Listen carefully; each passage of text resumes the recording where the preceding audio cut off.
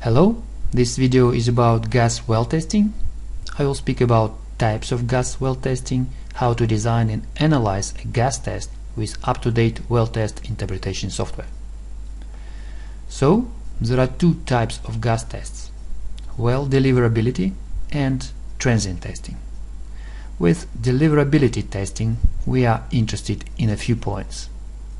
A single point is a pressure versus production flow rate of a single flow period. Deliverability test is aimed to predict the flow rate as a function of pressure, wellhead or downhole. With transient testing, you analyze many pressure points during a single flow rate, so you can get well and reservoir description rigorously. The results of pressure transient analysis can also help you to predict flow rates. More recently, deliverability and transient types of tests are combined and become an industry standard for gas testing. They are as follows. With classic flow after flow, also called back pressure test, the well is produced to stabilized pressure at 3 or 4 increasing rates. The different flow periods have the same duration. The main assumption of the test that pseudo-steady state to be obtained during every drawdown. It is also a good practice to complete the flow after flow with pressure build-up period. Without pressure build-up period, this test is a waste of money for low and mid permeability reservoirs, as pseudo-steady state cannot be reached in a reasonable time frame.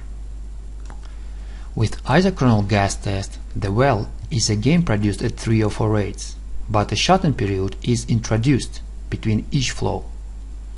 The main assumption is that the build-ups last until the pressure is back to initial, which again is not feasible for low and middle permeability reservoirs.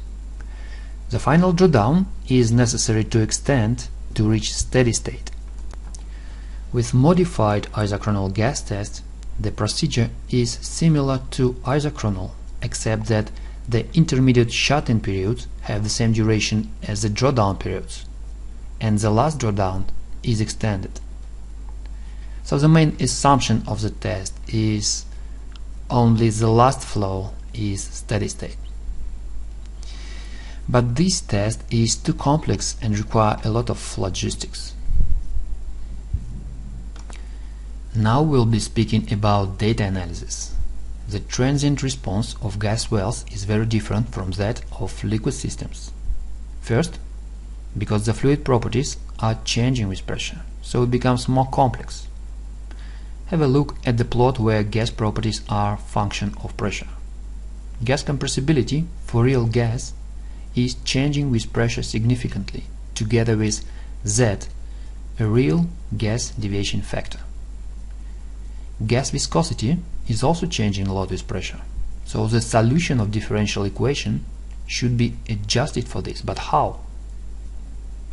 In general, the pressure data is converted into pseudo pressure, which is defined by the integral. The pseudo pressure corrects the effects of change of gas viscosity and compressibility. See the plot of pressure versus pseudo pressure. Note that only for high pressure wells the gas behaves like a slightly compressible fluid, and the pressure data can be used directly for the analysis.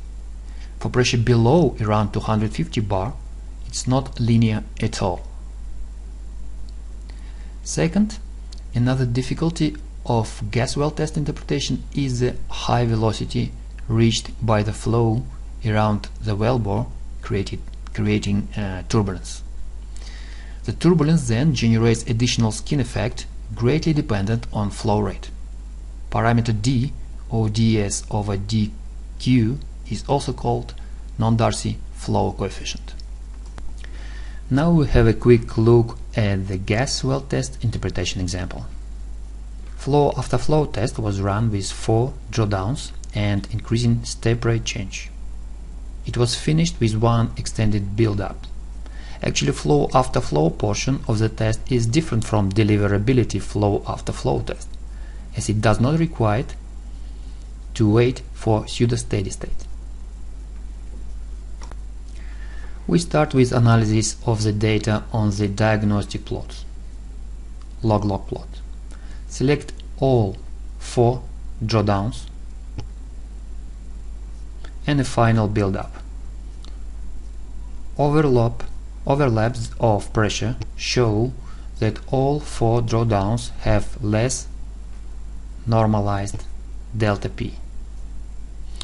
With the assumption that production rates are correct, we may say that skin has been increasing with the increase of flow rate. We start interpretation with final pressure buildup. The derivative on diagnostic plot shows infinite acting reservoir. We position Wellbore stories and RF lines to what we think are correct places. Then we create an analytical model and improve the model for the best fit. The pressure match for the final build-up is okay, but for the previous flow periods the match is not very good, and this is due to the rate time dependent skin. Click on time dependent skin button. The resulting skin is very high, 15, and it is constant for the full length of the test, which we know is not true. By clicking calculate, we determine individual skin values for every flow period. To obtain true or mechanical skin factor, we have to plot the skin values versus the respective rates. Intersection of the regression line with y-axis will give us the true skin, and slope will give us non-Darcy flow coefficient according to the formula. We can select only the flow periods with consistent skin factor. We then apply rate dependent skin option and try to improve the analytical model.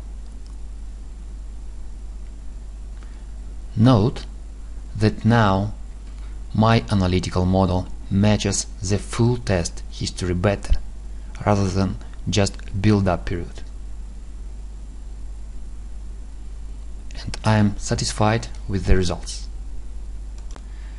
On the same data we can do deliverability test analysis.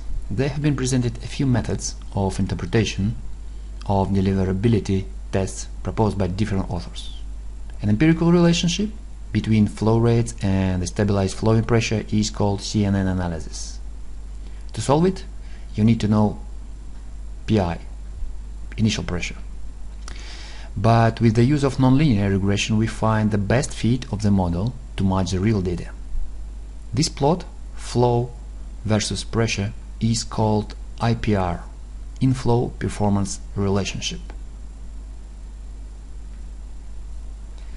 Best fit matching resulted in the following model parameters like initial reservoir pressure, PI productivity, absolute open flow potential, and CNN coefficient. A more rigorous solution to construct IPR plot is lit analysis, or sometimes called A and B analysis. Before the pseudo-steady state regime, the response follows the semi-log approximation and can be approximated as quadratic equation.